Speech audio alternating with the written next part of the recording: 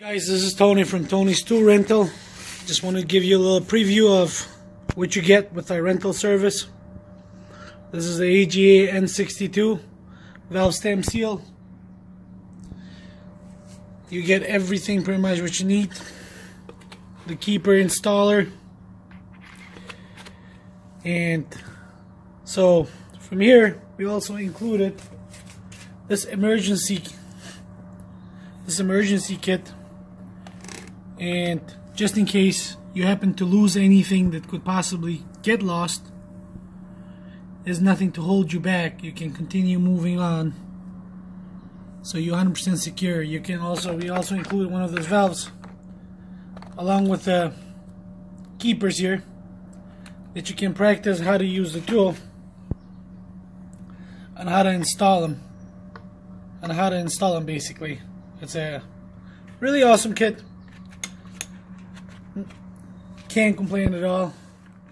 We also include the magnet and this special tool right here. A lot of you are going to wonder what the special tool is, and I will show you guys shortly. So this is what you get with the emergency kit. Pretty much you get the pliers, you get every single thing that you need, and you also get a rope, which I'm going to perform shortly to show you how to use this rope. Now if you choose not to use the rope, we also include the leak down tester as well. Now for all the shops out there that want to get the job done quicker, we also include an extra one of these. So if you need this extra one piece, you would have to call us and let us know. What this basically does is, right here, these get mounted on the engine, and these are the brackets for it, which I will perform how to do it. But if you use two of them, that means you can work two people on both sides on each bay. So like for example, here's a firing order. So if one person is working on a cylinder 1, the other person can be working on the other side, cylinder 5. Because once this is a TDC, so is this one. And then from here on, once somebody's working on cylinder 4, for example, you also can work on cylinder 8. Same thing here. If you're working on cylinder 6, you also can work on cylinder 3 as well. So if you're working on cylinder 2, you can also work on cylinder 7 at the same time. So these two here is a really quick performance. It's essentially as if you had two tools at once. So even if you have friends coming over and them lazy bastards like to just watch you and drink beer while you're working, you can put them to work as well now. The reason why I say two is because when obviously while one person is working on the exhaust, the other person could be working on the intake. So you guys could always switch off, and you got obviously get one leg. You got the legs that go left, right. Here we go, I'll show you the picture better of. Here are the legs, left, right, front. So basically, if you're using these two at the same time, while one person is working on the exhaust, the other person can be working on the intake, for example, and switching off back and forth, helping each other out, obviously. So if you're going to do this with two people, you should be able to get the job done literally in 2 days, if you don't overwork yourself, obviously. But other than that, here we got a N62 engine, and I would like to show you guys how to install this tool and where the tool gets mounted, so that way you understand a better way, I guess I should say. There's a lot of people out there that, even the AGA one video that they made, it's never clear enough where the brackets get mounted and how to install the tool so you can start using the tool. So I will try to do my best to explain you guys on how to install the tool now, and how to compress it, and what to worry about and what not to worry about it. So stay tuned. So here, once you have removed the valve cover, what you're going to do is you're going to remove this right here. It's called the oil line. There's one bolt only attached to it, and then you got these little gator clips that these get mounted on as well. So what you want to do is, you know, use a 12mm socket. Here we go. Let's just zoom in a little bit. Yep. 12mm socket, and you want to loosen wherever these gator clips are. So you're gonna loosen them up and remove them. I got them already all loose. Then up here, those gator clips, they got little bolts, and those bolts are 11mm socket.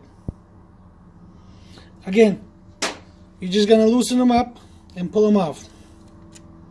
Now, you don't want to lose these bolts because they're a pain in the neck to find them again. So you want to be extra careful when it comes down to them. Usually there's one of those bolts wherever one of these gator things is. Gator clips. And here we're going to remove those two. And here we're going to remove this too. So once we remove them, what we want to do is, this right here, this bolt is 13mm socket. So you want to loosen this socket as well, and then once you completely loosen it, do not lose this bolt. Matter of fact, you don't want to lose any of these bolts. So once you loosen this up, you want to lift this, just comes off. There we go. You want to put it to the side. So from here on now, we're ready to mount the tool. So you're going to come back to the tool. These little brackets right here is for the exhaust. Then big brackets, okay, these little brackets are for the exhaust. This right here goes with the little bracket, the smaller shaft. Alright? Before you do that, these spark plug tubes, they got a little hole in it, and what that hole essentially does is, it comes with this flag right here, and it just goes literally right in there. Now the AGA says once you're TDC, this flag turns. Well, that's crap. It's not. This, what all it really does is, when you put the spark plug in the spark plug, you tighten it by hand. You put this in, and then when you rotate the engine, this will move. And if it goes up, means your cylinder is coming up. Then the minute it starts coming down, again, means your cylinder is going down. So you want to find that happy medium. If you use air, you want to find this happy medium to determine if the cylinder is up or down. There's nothing to it. You literally could grab a screwdriver, plug it in, put it in the spark plug hole, and start turning it. If the screwdriver comes up, it's the same concept. This flag does not turn once it's inside to tell you which direction. The direction of this flag doesn't mean really nothing. Just remember, because it doesn't turn. So if you're using the rope, this flag right here don't mean nothing to you, other than if you just want to throw it in there and go from there, basically. So next thing we want to do is these little brushes. There's 5 of them. 1, 2, 3, 4, 5. You're gonna come back in here. Well, this is how you have your engine. So at this point, you'll see these holes right here. You see that one right there, down there? There's one. We're just gonna push this on gently. Doesn't have to go all the way down. There's one. Right here is another one. And right there is another one. One side has 4, one side has 5. So here we go, so you can see better. 1, 2, 3, 4. The whole point of doing this is so that the keepers don't fall in.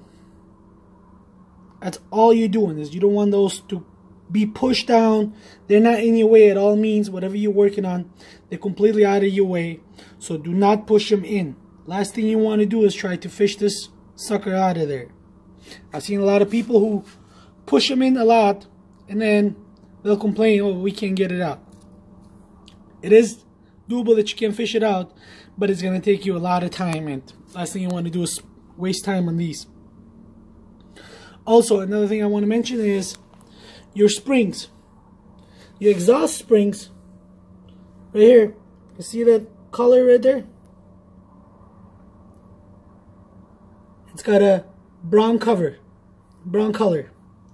Those are for the exhaust. Now if you look at, let's find a better picture here.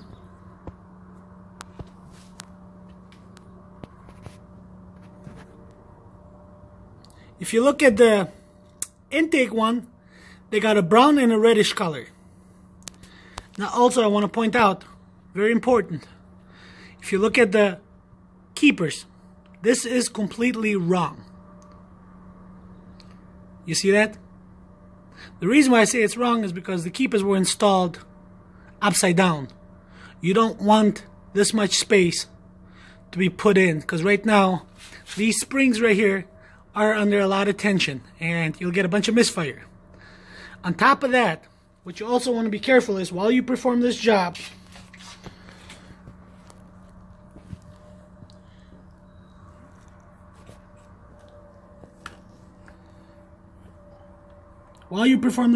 right here, you see that spring? How it sits in the V-shaped groove. You want to make sure that when you're done, you have that sit in there properly.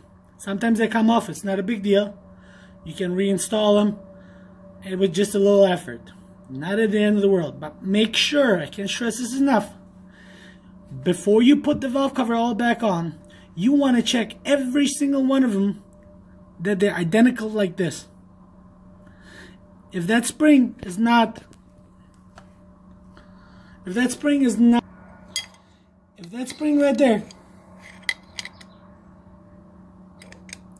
is not in that V-shaped groove, and a lot of times they can be tricky,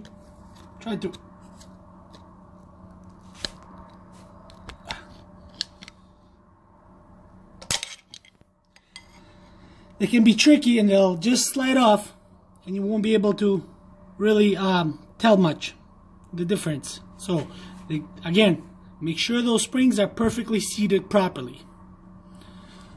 There we go. And back to the spring right here. All these keepers are installed wrong. This is how much space you have. You don't want to do that. Right here. Last thing you want to do is have this much room from here to there. They should be seated almost flush. And if I were to start this engine up right now, it would have been nothing but a bunch of problems and misfiring left and right. And you'd be spending a lot of time trying to figure out what are you doing wrong. So now that we have, back to the brushes, these brushes right here, the driver's side only has 4. The passenger side has 4, as you can see left, and the driver's side has 5 of them. Now if you don't have these brushes, just put a paper towel in there and you should be still perfectly fine. It's not the end of the world. So now here, we're going to come and we're going to install the tool.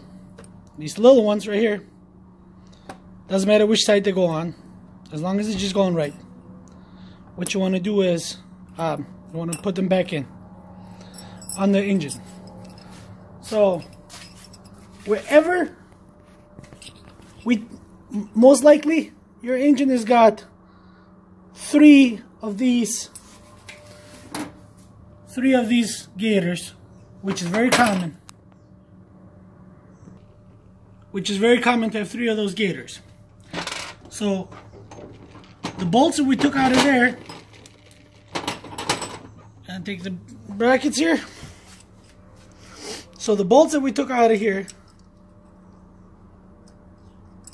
we have to remove these bolts as well. This bolt, and we're going to remove this bolt. So once you have removed those bolts, what you want to do is, this is how this goes on. You remove both bolts. This is the exhaust, the bottom part of the engine. You put those bolts, the bracket in. You hand tie them. You don't need to go crazy on these. You hand tie the bolt, the nut, on both of them.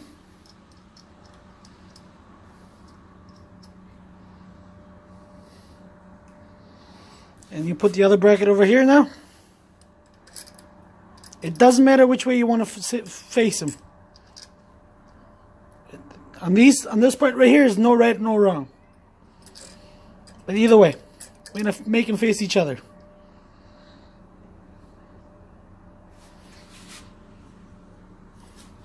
So once they're facing each other, I'm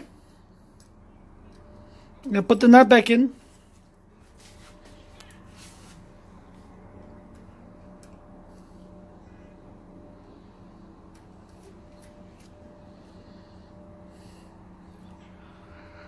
So from here forward, now you're ready to come back to grab this tool. This tool is originally sits right there. So from here, you grab this tool.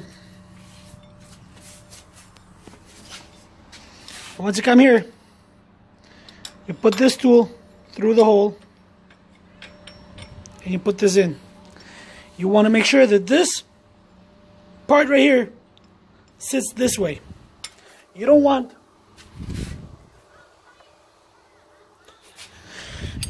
that part to be this way. You want this part to be exactly this way. The reason why it is because now when you come back, you grab the small shaft right here. This small shaft is going to go underneath here. It's just gonna sit in like this.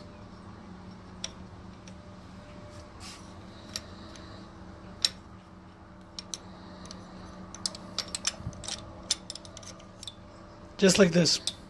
So at this point,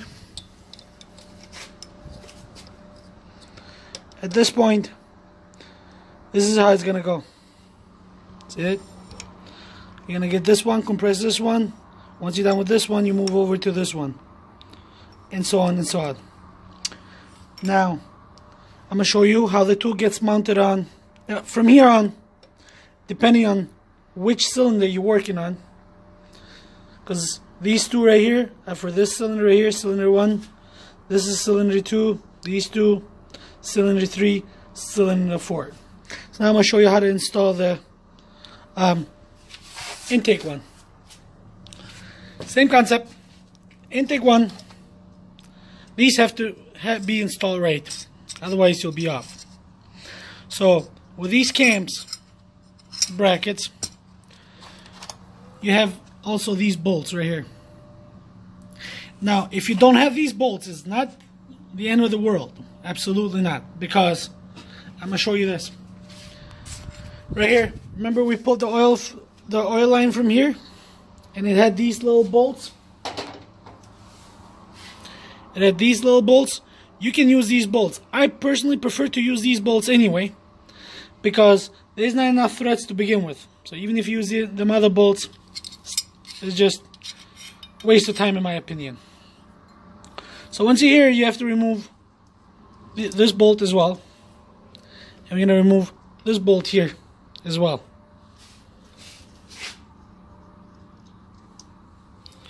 From here on, this is where it has to be installed correctly. Look at the groove right here. You see the difference? So it has to sit in there properly. When it sits properly there, then it sits flat up there. you cannot install if you're going to try to put it in like this way. It's not going to work. If you try to install the same thing over here, oops, sorry. If you try to install the same thing over here, it's not going to work. It's not going to be flat. If you try to install it here, it's not going to let you do it. Now, as you're working along, you're going to have to reposition one or the other for this rod right here to reach. Okay? So, first thing first, we're going to start right here because here's the majority of it. And now, I'm going to put that small black nut, I'm going to start right there. Again, it doesn't require anything special. Just hand tight it, snug it.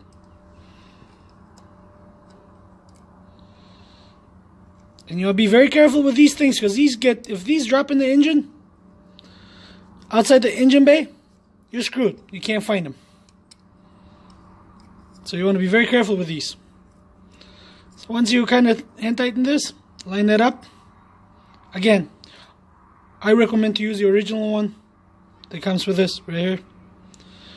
The original one that was in the oiler line. So we're going to mount this on.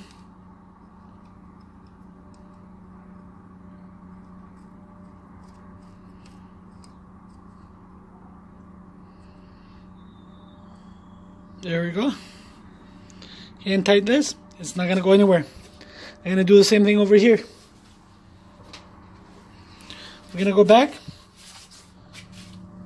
and grab the second bracket. Again, second bracket fits perfectly fine. Just like this. So if you're looking at it from this side, you'll have cam 1 intake front, cam 1 intake back. So we're gonna just, I'm doing this way because I'm recording it with one hand, so bear with me here for a second. So at this point, I'm just tightening that nut. There we go.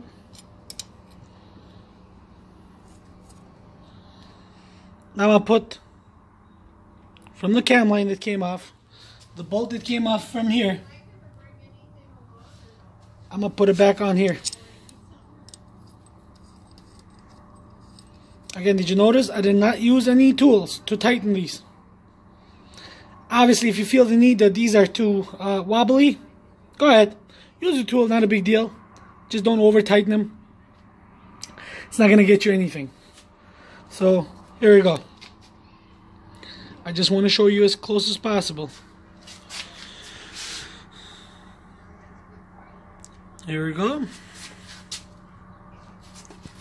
And here we go. Now normally, if you're just going to rent one of these, normally what you do is, obviously you take this off, and you would mount it on here. Again, this, you want to keep it up, because it's the only way you'll be able to reach in there to get to your valve stamps. Now this is an earlier engine from a 745 Li. The early engines, they'll have this spring right here. What you want to do is, you want to loosen this up, and once you loosen this up, this whole thing comes off. So that right there is a T45. You would just mount it on there and loosen her up.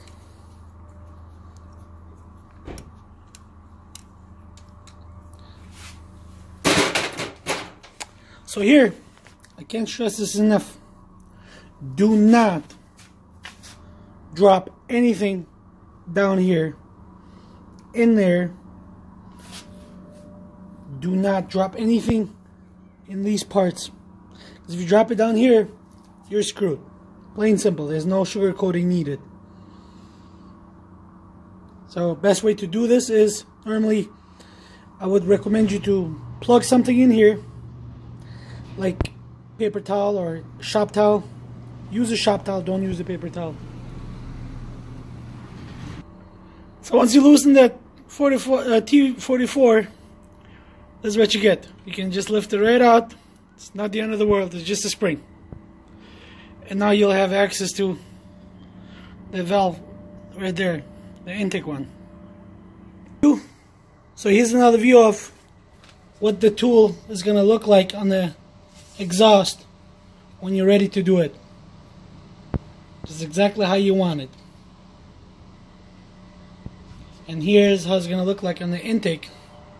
It's exactly how you want it. You want this to be very straight, so it gives you room to do it. You want this to be very straight, so it gives you room to get to it.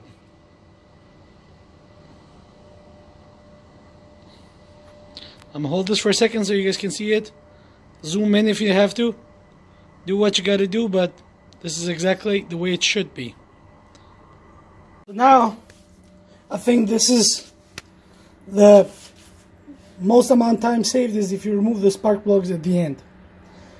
So now that you just use the spark plug socket, mount it on.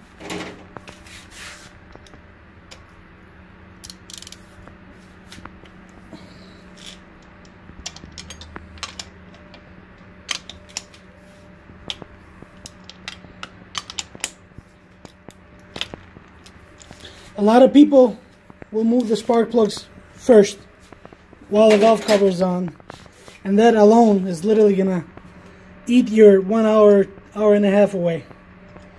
So once you remove the spark plugs,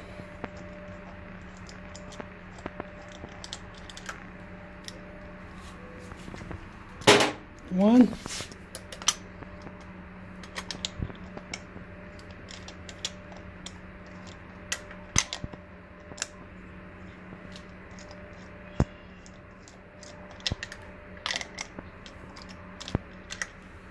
two,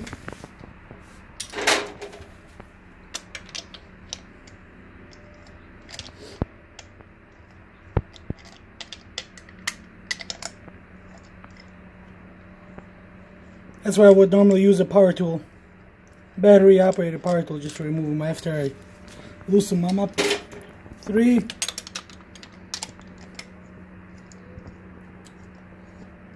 4.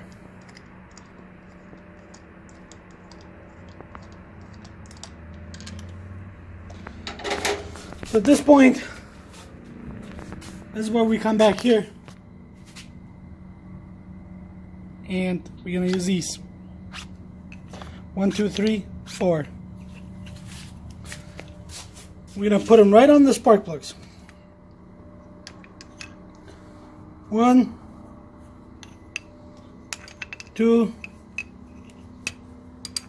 3, and 4. So from here on, just want to do is hand tighten it a few turns, nothing too crazy.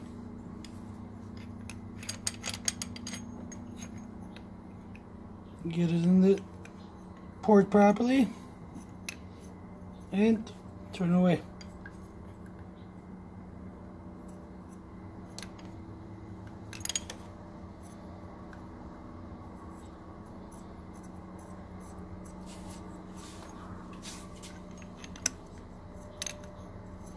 They go exactly where the spark plug came out from.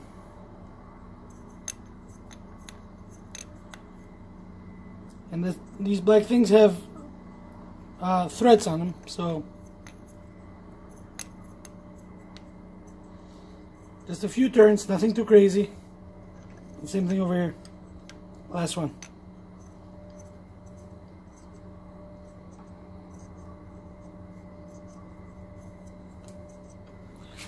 And from here on, what you want to do is, that's where you grab the flag and you put it right in the hole. Like I showed you before, it was right in the hole. And that's it. Now you would rotate the engine, but before you do that, you cannot, and I will repeat this, you cannot rotate the engine unless you have the spark plugs out of this side as well. spark plug's got to be moved from here in order for you to rotate the engine. So here we go. This is what it is. And next video is I will show you guys how to remove that other spark plug right here, the valve cover, the servo motor, and we'll remove the spark plugs as well on the other side. And we'll make it look just like this, and I'll show you guys how to continue using the tool, and I'm gonna do my best to show you guys how to change valve stumps.